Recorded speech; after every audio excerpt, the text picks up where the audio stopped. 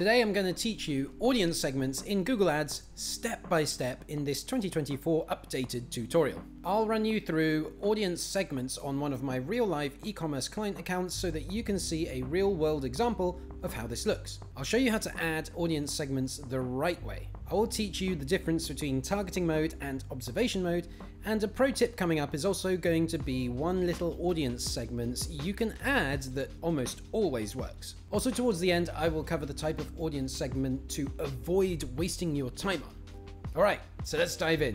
So here we are in my client account and I am already on the audiences section. To get here, all I did was, from the main campaign screen, I found the search campaign I wanted to edit. I clicked into that campaign, and then on the sidebar I found the button for audiences, I clicked it, and here we are. In this case, this is a real live client account and we already added audience segments previously. So here's how it will look later after you have added audience segments and collected data on them. For you right now, this section will probably be blank, but don't sweat it. Because I added audience segments before and already collected lots of data on these segments, I can see some info here. You can see the type of audience here, and I'm ranking by descending order of return on ad spend. This campaign averages a return on ad spend of 7x, so anything above 7x is performing well above the campaign average. In this case, the retargeting audiences that are retargeting the existing customer list perform strongly, as we might expect for a product such as this that gets a good repurchase rate. These three audiences here are the strongest performing cold audiences, and here's a little lesson for you e-commerce store advertisers. I always find that these Black Friday audiences perform well. I've seen this across dozens of accounts. Even outside of Black Friday, the audience of people who generally like to buy things on Black Friday generally performs well for e-commerce advertisers, and I often recommend adding it as an audience segment, regardless of what time of year it is, and regardless of whether or not you actually do Black Friday discounts. To add a new audience segment, click here where it says Edit Audience Segments. Add it to the campaign level, not the ad group level. Audience segments targeting is quite broad and the impact on results is not huge, so it's just not worth customizing this at the ad group level in most cases. Campaign level is fine. Once you click campaign level, then you see this window here. Alright, so the first thing to talk about is whether you should do targeting mode or observation mode.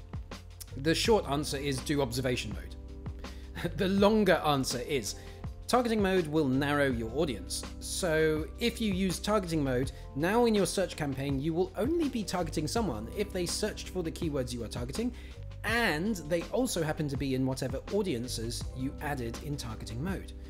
99% of cases, this is not what you want, it's too limiting. Observation mode, on the other hand, does not change the targeting of your campaign. Adding in observation mode allows you to observe the performance of any audience you add without changing the fact that you are still going to target everyone searching for the keywords you added to your campaign. Now, there is one use case for targeting mode, in my opinion, and it's this. Let's say, for example, I am advertising this product here, which is a 3-in-1 MagSafe charger for Apple iPhones that also charges your watch and headphones if you want it to. Alright, so this first one here is a normal campaign. I would call it something like search product, and I would have my usual keywords in here, keywords like iPhone charger, 3-in-1 charger, MagSafe charger, etc. And the audiences I would use in here in a normal campaign would be in observation mode only. And I would be adding audiences like in market for iPhone, affinity for iPhone, previous website visitors, and so on. And we're going to cover this in just a moment. This normal campaign will now target everyone searching those keywords, whilst allowing me to observe the performance of people who fall into these audiences. This second one here is the one use case I recommend for targeting mode. I call this a RTG head terms campaign. RTG means retargeting. I have my retargeting audiences in targeting mode. For example, retargeting people who have been to my product page past 14 days, or people who have been anywhere on the website past 3 days. There are no cold traffic audiences in here, only retargeting audiences and only in targeting mode. Now what we do is, for our keywords, we add head terms, meaning we add much broader than normal keywords. In this case, I might add the keyword iPhone in there. Normally, for this iPhone charger, we would not want to advertise on the keyword iPhone.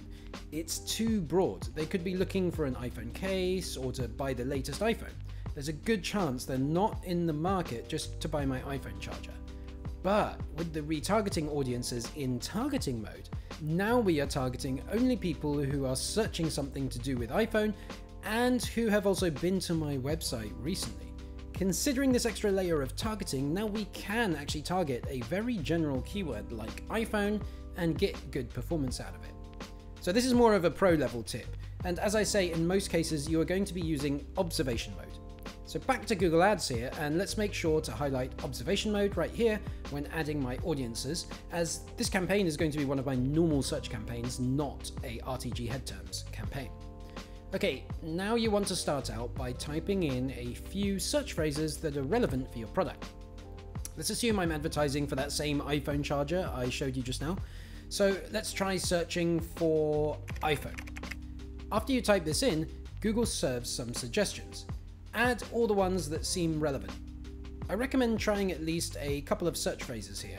So let's do one more, and this time let's try phone chargers. Okay, so I've typed it in, and now I will just scan down again and look for relevant audiences. Oh, here's one, mobile phone enthusiasts. So let's add that.